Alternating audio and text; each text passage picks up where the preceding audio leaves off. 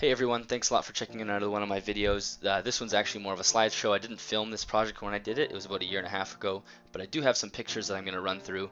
So this particular project is when I converted a corner unit china cabinet into a chameleon enclosure.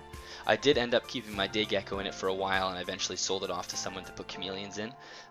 So this could be really used for any arboreal lizard species for the most part. So there's the picture of the unit itself. I got that for about $50 off of the local classified. Someone was moving, they wanted to get rid of it, so I scooped it up. So it's a really nice unit, really nice shape. Of course, there's glass on sort of the three sides and mirrors on the inside. So there's a shot of when I kind of set it in place. The first thing I did was pull out the two side panels of glass because I wanted to add some more ventilation. So my plan was to put screens in those two side panels. So I pulled those side panels out. And then I removed the roof. So I took a Sawzall and cut out the roof, just because of course another layer of ventilation there. And there's the picture of it completely removed. So it's not a perfect job. It is actually kind of tough to cut through that. It was kind of weird angles, but it ended up coming out fairly easily. And of course, with arboreal species, for the most part, are going to be humid animals, or animals that need to be kept in high humidity. So I went around and I sealed up all of the seams with silicone. Now luckily the two major walls were actually mirror, so they weren't going to have to, we weren't going to really have to deal with moisture damage there, but of course you wanted to seal up any other cracks within it. So then I built a glass tray on the bottom. So if you can kind of tell, the bottom of this tray is one of the glass shelves that you'll see in the early picture. So that's just one of the glass shelves that were in the cabinet. I used that as the bottom, and then the actual edges of this tray were the two side panels of glass. So I built a tray because this was going to be for live plants, and of course I needed to have a tray or else when I opened the door everything was going to fall out. So I used the scrap metal or scrap glass that I had from the cabinet itself and made that tray. It worked really well, held water, no problem. Alright, so here's a nice shot of the screen. So this is just regular, you can just get this easily at Home Depot, just normal kind of metal screen with this, I'm not even sure what you call it, the screen frame I guess.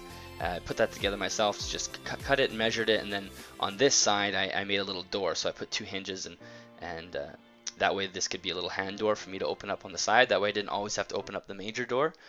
Depending on the animal you have in there, sometimes it's nice to have a smaller door. The other side was just one solid screen. And you can kind of see the other screen in there in the left side of the photo. And then I took some just foam and covered up the top of the tray. It was a little bit sharp. That way I didn't have to worry about the animals getting injured on there. So you can easily see the silicone has sealed up everything nice and tight, so water wasn't getting in. And any of the exposed wood that was in the enclosure still, I did paint with a water-based polyurethane, or a polyacrylic, just from WinMax. Just a really light layer. I think it did help, but really it was the bottom that needed to be protected the most. But I would still recommend a water-based acrylic.